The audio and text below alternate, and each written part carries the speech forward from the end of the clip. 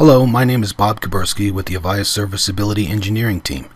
This video covers how to view Avaya 1X Communicator audio statistics. This information can be helpful if you are on an active call and are experiencing voice quality problems such as echo, clipping, or disconnects. To view the statistics for an active call, click on the gear icon on the top of the user interface. Then click on Settings and Statistics.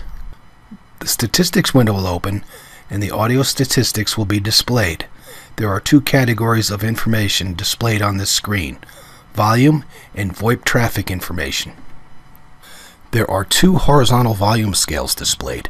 One represents the transmit volume of your microphone and one represents the received volume for your speakers. There is also a numeric calculation for each of these displayed to the right of the scales. They can help to pinpoint problems with things like headsets or other hardware-related issues. The remaining information displayed on this screen is related to data associated with the existing call. The information is displayed in real time and is dynamically updated throughout the duration of the call. The destination address is the IP address of the far end that is receiving your voice packets. The codec information is related to the process used to sample analog waves and convert them into digital information, or vice versa. The codec sent and codec received displays what version of codec and what companion mode is used for the call. Local encryption is related to the security of the audio stream.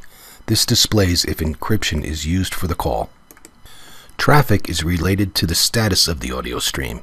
What can be displayed here is receiving and transmitting, or receive only, or transmit only. Packet loss is related to the number of packets or percentage of packets that have been lost throughout the duration of the call. Jitter and perceived delay are calculations for the variation in time packets are received during the call. Finally, there is an overall indicator of the quality of the call.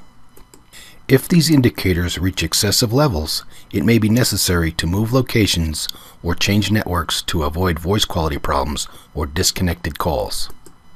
Clipping, echo, or disconnects may be caused by congested networks or wireless hotspots where quality of service for voice traffic is not guaranteed. Thank you for your time today. We hope this information was useful. We welcome comments, questions, and feedback at mentor@avaya.com or on Twitter @AvayaMentor. Thank you for choosing Avaya.